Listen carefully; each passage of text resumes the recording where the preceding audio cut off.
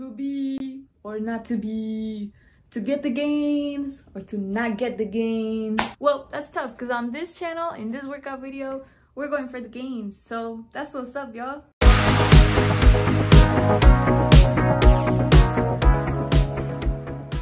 Hey guys, my name is Morgan and welcome back to my channel. How's your day today? I hope your day is going good. If not, I hope it gets better, and I hope it gets much better.